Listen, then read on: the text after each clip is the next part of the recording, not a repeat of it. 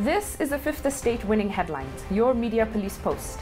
In this segment, we summarize some of the headlines that you may have missed this morning, but we also take a look at the political pieces that we call cartoons in this country. Today is the 17th of May 2022, and I am 2J. I am JM. And I am Miss K. Again, in case you missed today's headlines, here they are. Daily Nation, Strength of a Woman.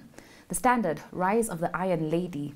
The Star, Raila bets big on Mount Kenya women vote. And finally, People Daily, Karua lights up Raila ticket. Let's get right into it. 2J. I think I'll take us back to what happened on Saturday, Ruto's running mate announcement. Yes. Because in his mad dash to the presidency, William Ruto has revealed a few simple truths about himself.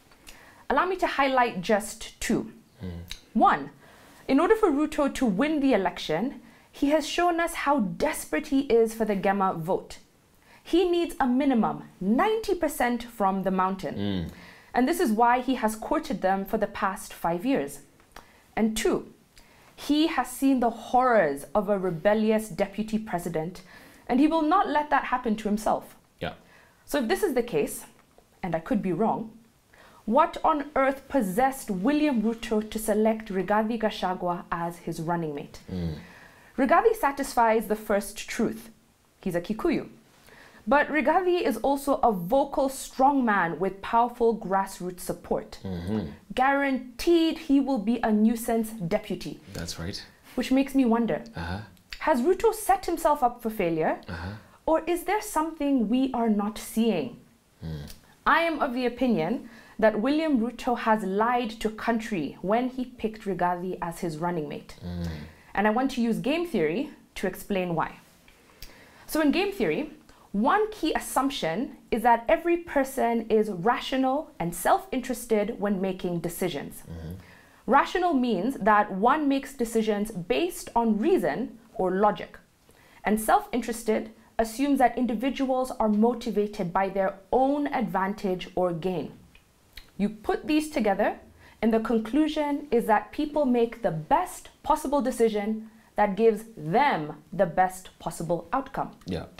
Baba chose Martha Karua for optics and voter appeal. She's a woman with strong convictions, and she's a Kikuyu who can sway the Gema vote in his favor. Simply put, Martha is good for Baba. Mr. Ruto, on the other hand, seems to have done the opposite. With all the options in front of him, he made the worst possible choice, and he did it on purpose. And so if Rigathi is bad for Ruto, why did he choose him? Maybe a bad decision today is a good choice in the long run. So my submission is that Ruto has conceded today by choosing Rigathi because he will fix him if he wins the election. Rigathi's short-term function must be money and votes. He has deep pockets that make a campaign move, and he will deliver the Gema vote. But following that, he will cease to be useful. Do not forget, Rigathi is facing an allegation of corruption in the court. If he's found guilty, Ruto wouldn't waste a second impeaching his deputy.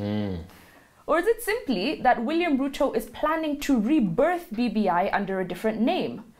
If he does this, the Prime Minister post will completely dilute whatever power the DP has. Long and short of it, Rigathi Gachagua has been set up. The only thing that William Ruto is more afraid of than the ICC is having a deputy president who will do to him what he has done to Uhuru Kenyatta. So his claim that he will sign an executive order on his first day to expand the capacity of the DP's office is a fat lie. That's right. William Ruto is playing the long game. He's campaigning in inspiring poetry, but he will govern in prose.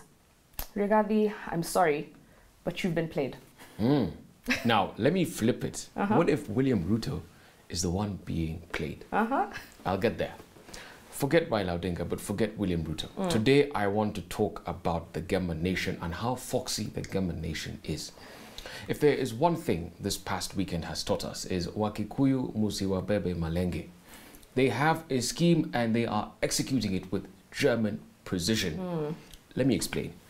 Last month, I submitted that a Kikuyu will never tell you the price of their wares 10 days before market day, or 5 days, or 2 days for that matter. He will only tell you his price on market day. Yeah.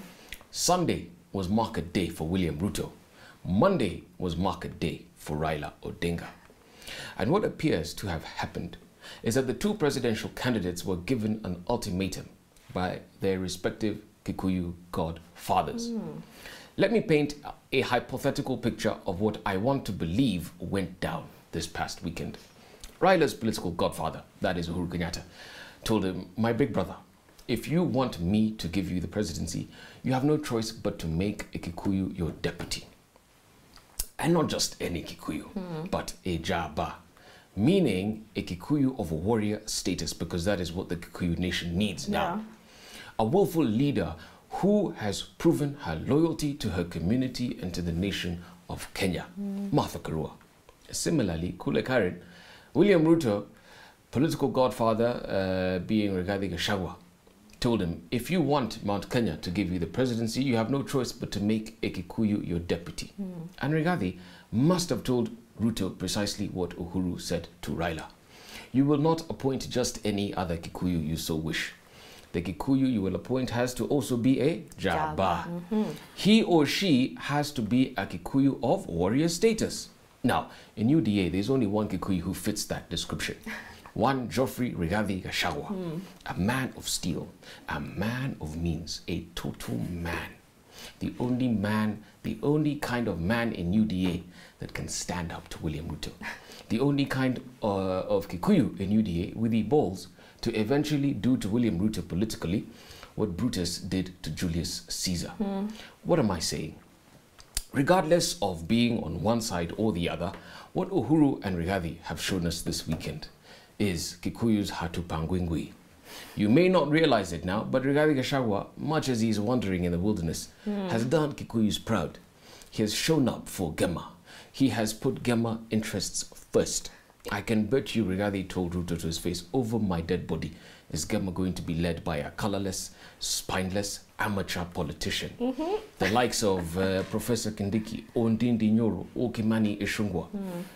Lastly, I want to predict that when UDA enter the opposition, as they surely will in August 2022, Rigathi Gachagua will be the first one to fall out with William Ruto, and it will be a bitter, grand fallout. And when he does, he will lead the entire battalion of Central Kenya MPs out of UDA and back into the fold where they belong, into the Azimio coalition. Amen. So here's a reminder to William Ruto. Kikuyus are not stupid. Kikuyus cannot be hoodwinked, and Kikuyus know their worth. Ooh, powerful words. We'll see who fixes who first, right? Yeah, See who absolutely. fixes who first. It's a race for the fixing. I'm going to flip it and talk about yesterday. Martha Karua is the Azimio La Umoja running mate, and the euphoria nationwide is infectious. Overnight, enemies have become friends, and UDA supporters have become Azimio supporters, all under the banner of the Iron Lady. The question I have is, what really is the effect of having a woman as a running mate? Allow me to answer this question with a little borrowed history from America. America is, after all, our SI unit for democracy. So in America's 200-year history, only 3 women have been officially nominated to run for the office of vice president. Kamala Harris in 2020, nominated by the Democratic Party. Sarah Palin in 2008, nominated by the Republican Party. And Geraldine Ferraro in 1984, nominated by the Democratic Party. Sarah Palin and Geraldine Ferraro were selected because the presidential campaigns were dying and needed the women to jolt the campaigns back to life. In the language of American football, choosing a woman as a running mate was the same as making a Hail Mary pass. A Hail Mary pass is a very long forward pass in American football. It is typically made in desperation and has an exceptionally small chance of working. Because this pass is so difficult, it is called a Hail Mary in reference to the Catholic prayer. And because it is so hard, the only way it will work is if God literally helps you. Divine intervention. Divine intervention. So in 1984, Democratic nominee Walter Mondale was down in the opinion polls by double digits against President Reagan. And he picked Geraldine Ferraro to bring a much-needed spark to his campaign. Mondale made history and his numbers went up, but they eventually lost. In 2008, John McCain was also substantially behind Barack Obama before he picked Sarah Palin as his running mate. Everyone thought that Palin would liven up McCain's campaign, and she did, briefly, before she started going off script on camera, saying the wrong things. The selection of Geraldine Ferraro and Sarah Palin were historic, but they were tokenist. The American public was just not ready for a woman vice president. Fast forward to 2020. The political context has changed. The Democratic Party campaign is doing well. Biden is leading in the polls, and there were 13 women, each well qualified to get the nomination. And 6 of those nominees were women of color. The nomination of Kamala Harris was a reflection that women were electable and they deserved to be there on merit. Oh, yes. In our view, this is the context in Kenya. There were women in both Azimio and UDA who were qualified to get the nomination on merit. And the support for Martha Karua from both sides of the political divide shows that her nomination is recognized as a win for all women. It is women supporting other women to break the remaining glass ceilings. And what does it mean for Azimio? An outright win, obviously, because as Margaret Thatcher said, if you want something said, ask a man. If you want something done, ask a woman. Yes, so true.